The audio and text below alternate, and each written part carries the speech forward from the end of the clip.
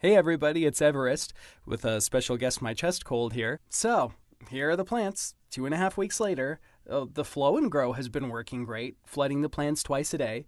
The pH and the TDS of my nutrients have been fairly stable in this large reservoir. I've also been manually top feeding using this rather fetching red watering can, just to make sure that those Grodan Rockwell blocks don't dry out too much. Now, the weather, on the other hand, and the reason for my tone, has sucked. I mean, it's really, really sucked. It's early June, but it's felt like February. We've had really strong winds, lots of rain, really weird. Nighttime temperatures have been unseasonally low too, which is, a major bummer as it's caused my peppers to flip into flower and fruit production.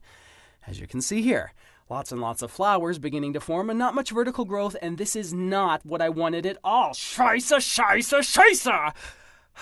Okay. Breathe, Everest, breathe. So, here's my remedial plan. With the bad weather blip hopefully behind us now, I'm going to try and turn this outdoor hydroponics endeavor into an interesting experiment on plant steering. Can I switch some of these pepper plants back into grow mode, namely the ones on the back row near the trellis?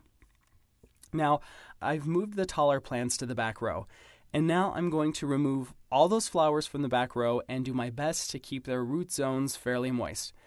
So I'm hoping that this will steer the back row of plants back into producing stems and leaves rather than flowers and fruit, so I can get the pepper plants I was hoping for, and Grumpy Everest can go away. We'll leave the front row untouched as a control, so please post your comments and questions at justforgrowers.com. You'll find lots more videos and articles there too.